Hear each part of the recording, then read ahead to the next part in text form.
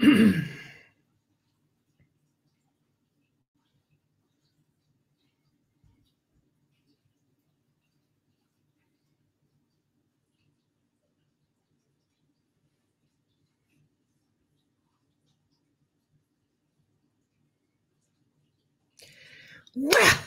hello there. I was thinking, if I were a chicken, I would be impeccable.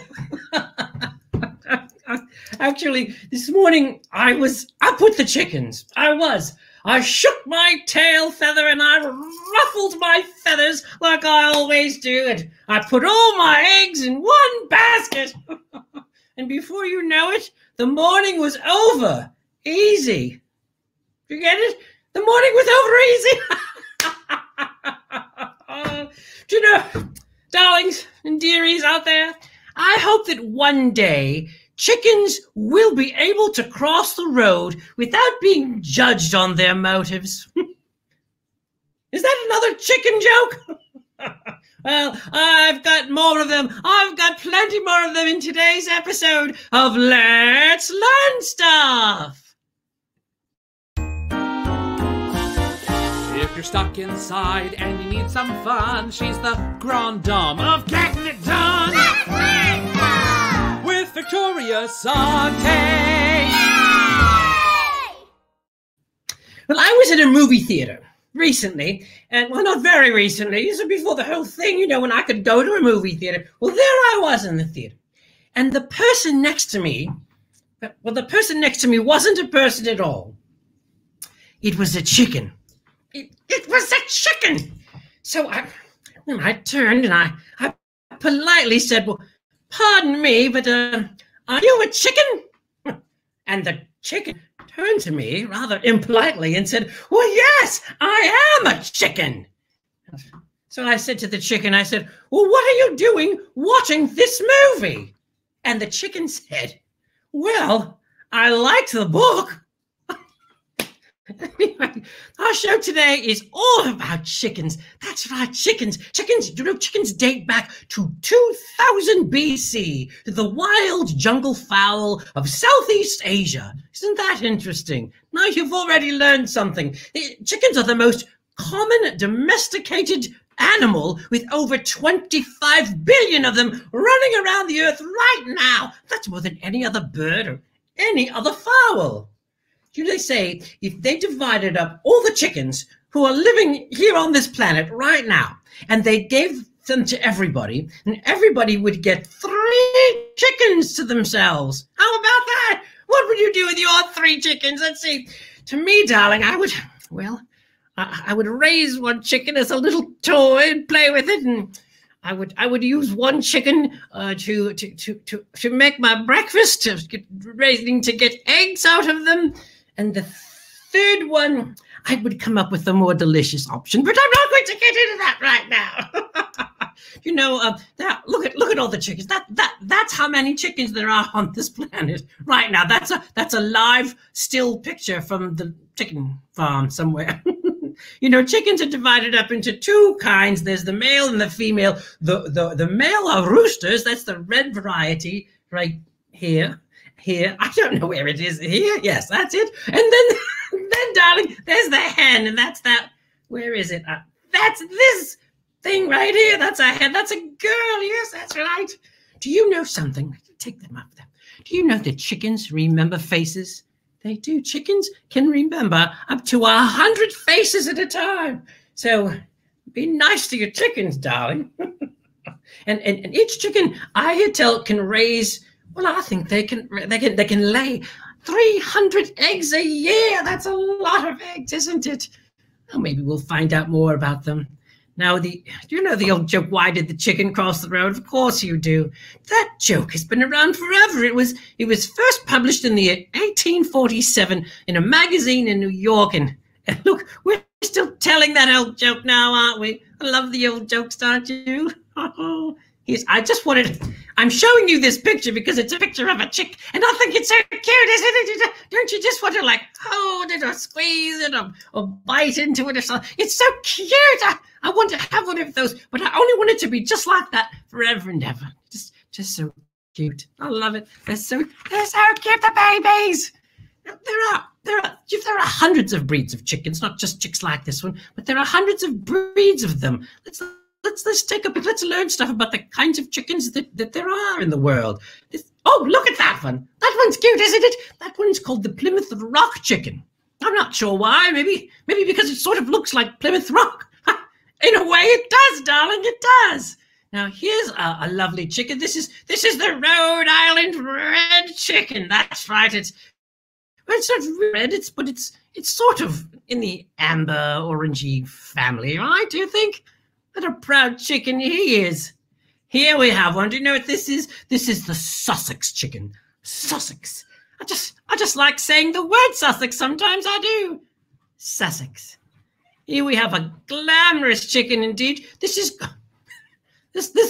chicken looks like it's on RuPaul's Drag Race, doesn't it? Yes, it does. This is the Polish chicken. It's quite handsome. I love the hat. I love the feathers. I love all of it.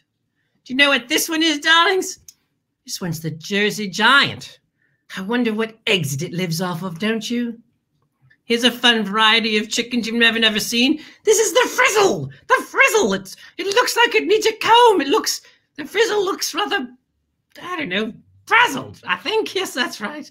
Here's a lovely variety. This is called the Booted Bantam. Can you see at his feet? He's got the boots. How do you see them there? I don't know how to point on this camera. I don't. but it's got lovely little feathered booties on there. I love it. Now, of course, here I want to show you my favorite variety of chickens of them all, because I'm in a mood to show you chickens. Here they are. They are the chenille chickens. I love them. They're so beautiful and cute, and just like that little chick, you just want to bite them, don't you? There's so many different things I think of when I think of chickens, darling, don't you? Well, among the things that I think of, well, the first thing that comes to mind is Chicken Little, right? We all think of Chicken Little, the movie and the book that he was based off of. Sometimes at lunchtime we think of Chicken McNuggets, the invention from the McDonald's Corporation. Speaking of food and chicken, where would we be in the morning without a bowl of Kellogg's? There it is. Kellogg's cornflake has a chicken on every box. How about that? Cock-a-doodle-doo, darlings. Cock-a-doodle-doo. Of course, then there's always Foghorn Leghorn, the cartoon character. That's a rooster, and there's actually a breed called the Foghorn Leghorn, I think. And then, of course, there's the rubber chicken. Now, darlings, what's funnier than a rubber chicken? I ask you again. A rubber chicken always gets a laugh, doesn't it? And then here we have Marie Callender's chicken pot pie. Yes, of course. The thing about Marie Callender's chicken pot pie is, have you ever had one? Have you ever found any chicken in it? It's usually like 2 peas and a carrot and that's about it that's in there. I hope Marie's not watching. Marie, if you're watching right now, I probably just got a bad pie. And also in the frozen variety of chicken is the Swanson TV dinner, the chicken fried dinner there. There it is. Isn't it lovely? Yes, I've eaten those before, and I believe it was invented by Gloria Swanson, the famous actress. And if I'm wrong, don't quote me on that. And I know she's not watching. Poor dear. And I think of chicken. I think of coq au vin. Do you see how French I am, darling? Coq au vin. I didn't do that French episode of Let's Learn Stuff for nothing. I learned what coq au vin was. Coq au vin is chicken cooked in wine. And children can eat this because once you cook it, the wine sort of evaporates and it's good. It's good. It's delicious. It's a delicious, delightful bowl of edible things. It is. And then when I think of chicken, I think of chicken pepperoni. How many of you remember the seldom seen Goldie Hawn Chevy Chase movie where she tried to make her famous chicken pepperoni, which I've tried on several occasions to make my own chicken pepperoni, and I just took some chicken and I I added pepperoni. Chicken and a biscuit. Oh, my favorite cracker. The cracker tastes like chicken. There's no chicken in it, but I think they put some like chicken bouillon inside there, and that's how they get it that way. When I think of chicken, I think of Joanne Worley's chicken joke book. Joanne Worley was an actor, a comedian on the TV show Laugh-In, where they would constantly give her chicken jokes to say, and she put them all together in a book, the delightful Joanne Worley. And I also think of Marlo Thomas and that girl when she had to dress up to be in a TV commercial dressed as chicken. I don't know what that is. And of course, when we think of chicken, we think of Kentucky Fried Chicken. There it is, Kentucky Fried Chicken. The second largest chain restaurant there is in the country. Started in Louisville, Kentucky. And it's founded by, of course, we all know him, Colonel Sanders. There he is, that love, isn't he? He started cooking chicken at the age of 7. His mom taught him how to do it. She was a single mom and a big family to run, so she taught Harlan, that's his name, Harlan, how to cook chicken for the family. And he took a liking to it. And as he got older, he decided to go into business, and he opened up a gas station. This is during the Depression era, of course. And on the side, inside the gas station, he would serve chicken. But he served it in there, and people started to like it and buy it from a gas station, his gas station chicken. And he had to cook it fast. The orders were coming in so fast that he took a pressure cooker and he modified it into what he called a pressure fryer, so he could get chickens out there fast. Well, before you know it, he had to add a dining room onto the gas station so that he could fulfill all the orders of all the chicken people wanted. Isn't that amazing? That's right. His business grew and grew and grew and grew. That's the first Kentucky Fried Chicken. It was actually called the Harmon Cafe, and that featured Kentucky Fried Chicken. How about that? Now, Colonel is also the very first person who put chicken in a bucket. Before that, we just got chicken. We didn't have a container for it, but thanks to Colonel Sanders, let's sell chicken by the bucket. That's a good idea, isn't it? His chicken had 11 herbs and spices, and although it's meant to be a secret, word has it that you probably have those 11 herbs and spices in Mommy's cupboard right now. Here's a shot of a museum dedicated to Colonel Sanders and Kentucky Fried Chicken. This is out there in Corbin, Kentucky, and the building itself was actually one of the first Kentucky Fried Chicken restaurants that had a little motel attached to it. Isn't that cute? And for all the Kentucky Fried Chicken that we eat in this country, the most Kentucky Fried Chicken is sold in Japan. It's actually customary on Christmas to get a bucket of chicken and celebrate the holidays. That's just wonderful. Well, let's see who's out there today. I've been chatting and chatting. Well, Jason says he's learning so much. Well, you're a good boy, Jason. You are. Emma, there's Emma. She's speaking of Sussex. I love saying it. Happy anniversary to Prince Harry and Meghan. Isn't that lovely? Ingrid says the white one matches your hair. Well, do you know, so does Colonel Sanders. I think we have that in common. Emma loves that girl. So do I. Watch it every night, Emma. I do. Who else is out there? I love a good chicken hat. Yes, Michael, I should have got a little photograph of that. These chickens keep on coming, as chickens often do. They just keep on coming and coming. Michael, you're a little late today. You're tardy, young man. Now let's go back to the front part of the show. We'll start all over again for you, shall we? We won't. But anyway, let's get back to the show. To help us learn, I got to get Michael's comment off there. There we go. Live television, live theater, whatever it is. I'm a live person, I am. I'd like to now go to a friend of mine, Farmer Jane, not to be confused with Jane, that annoying character from the Fun with Dick and Jane book, but this is Farmer Jane who's going to tell us a little more about chickens. Are you out there, Farmer Jane? Howdy, Victoria. How are you today? I'm good, Farmer Jane. You're outside, are you? Are you on the farm? I sure am, and I brought a friend with me.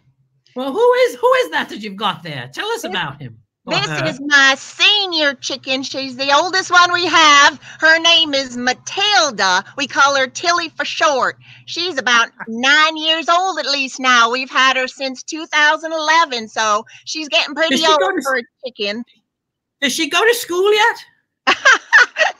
She's been through school, and she's been teaching the younger chickens, that's for sure. She's wonderful. She's what you call a dark Brahma. And the interesting thing about this breed is that they actually have feathers that grow down their legs and come out the sides of their legs there. It kind of reminds me of my leg hair right now, being in quarantine for so long. It's so long, looks like these feathers here. Look, that chicken's wearing pants is what it's wearing, Farmer Jane, isn't it? And have you had Matilda since she was a baby chick? Actually, we got Matilda when she was probably about a year old. So she's, closer to 9-10 years old now. But we got a whole other flock of chickens that are laying hens right now. 5 of them in all that we had most of them since they were chicks. I'm going to show you them right now. Hang on. Well, wonderful.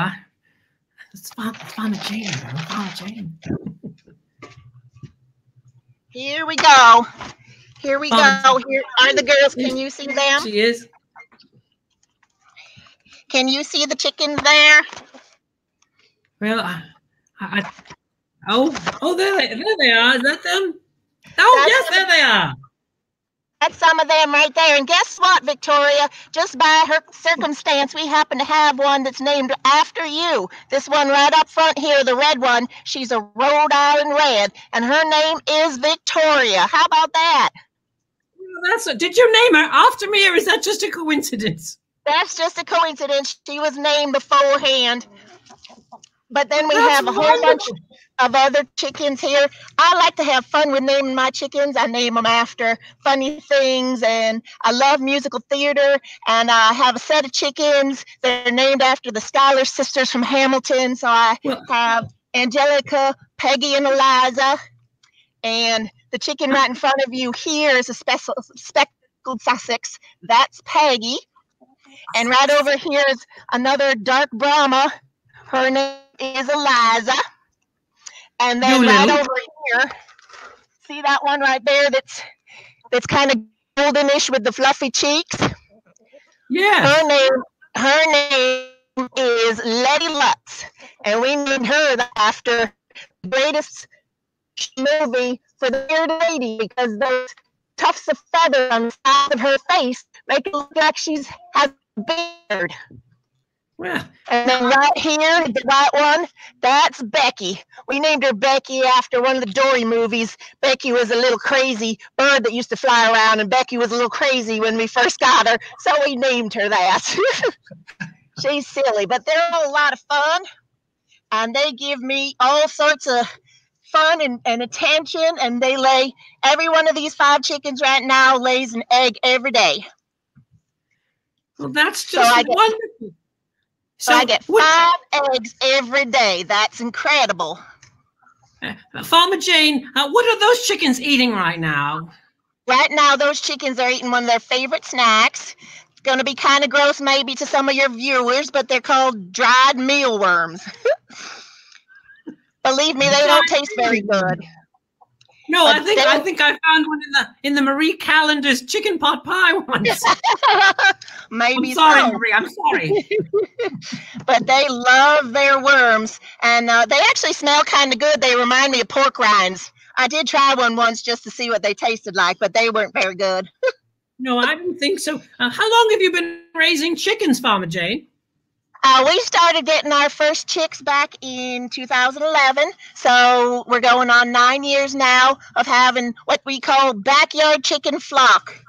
And we live in a rural area here in Durham, so not everybody can have chickens in their backyard. All depends on the town you live in, so you need to check with your town code ordinance to make sure that you can have some. But they're a great fun to raise and have around. You can buy a chick for as little as $5. Can you imagine that? Where would you go to buy a chick if you wanted one? I wouldn't know would they have them at Macy's or in the mall? No, silly. You would go to a farm store to buy a chicken. You would go to you could go to an Agway even, or a Tractor Supply even sells them. Those are some of the more commercial, bigger places, but a lot of the farms around the areas also have chicks. They usually sell them at the beginning of spring.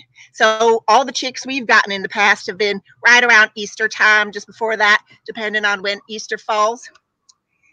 One of the great things too is with the variety, I like all sorts of different varieties of chickens, and they each produce a different colored egg, slightly different. They range in colors from a very light beige to a very dark brown. This one's very light, like you kind of see in the grocery store, but then you have some darker ones. See the difference in color? And that Oricana Letty there, the bearded one, she's what they call an Easter egger, and she produces colored pastel eggs. They're light blue. Are they yellow in the middle like a regular egg? Yeah, they all have the same yellow yolk and everything, but they're just different colors on the outside of their shell. Do they come in purple? I don't think I ever seen a purple one. There might be like a light lilac, pastel-y one that some may do, but we also got baby chicks. Would you like to see them? I want to see a baby chick. I do. All righty then. Don't you? I'm going to take a walk inside the house now, because our baby chicks are still inside our little brooder. They're getting just about big enough now to be able to go outside. But for now, once the weather gets warm enough, pretty soon, because they're coming up on 7 weeks old now, but they'll be old enough pretty soon to go outside and start socializing with the big girls. And, they'll start learning their pecking order, because that's a real thing, the pecking order. So let me hear. This is... Calm down, Rosie, now. Calm down. This is Roz. Oh. She is what they call Barred Rock. Barred Plymouth Rock is the full name. And these chicks are all coming up on 7 weeks old now. We got them beginning of April. And she's one of our chicks. But I'll give you a comparison, because we got 3 chicks, and one of them...